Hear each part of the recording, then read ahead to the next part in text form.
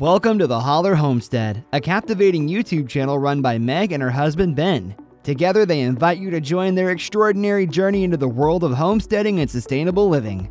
On the Hollar Homestead, Meg and Ben share their personal experiences, expertise, and boundless enthusiasm for creating a harmonious life on their own piece of land. With a delightful blend of knowledge and charm, they guide you through every aspect of homesteading, from nurturing the soil and growing organic produce to raising livestock, preserving the harvest, and so much more. Meg and Ben's passion for homesteading shines through each video as they explore the joys and challenges of self-sufficiency. They venture into the lush gardens, introduce you to their adorable farm animals, and take you along on their exciting DIY projects. Through their videos, you'll learn valuable skills and gain inspiration to embrace self-reliance, whether you live in the countryside, suburbs, or even the city. Discover tips for growing your own food, preserving harvests, DIY projects, and so much more. Ben and Meg of the Hollar Homestead started their YouTube channel on February 16, 2017.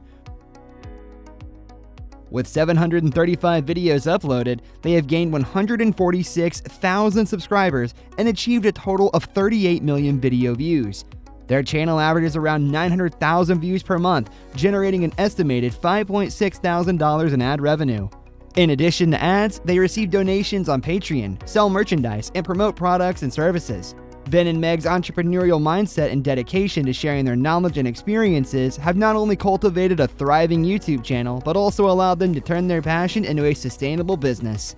Their journey on the Hollar Homestead continues to inspire and educate their viewers, while their various revenue streams contribute to their continued growth and success. What do you love most about Meg and Ben's content? Leave a comment. We genuinely appreciate your input and can't wait to read what you have to say.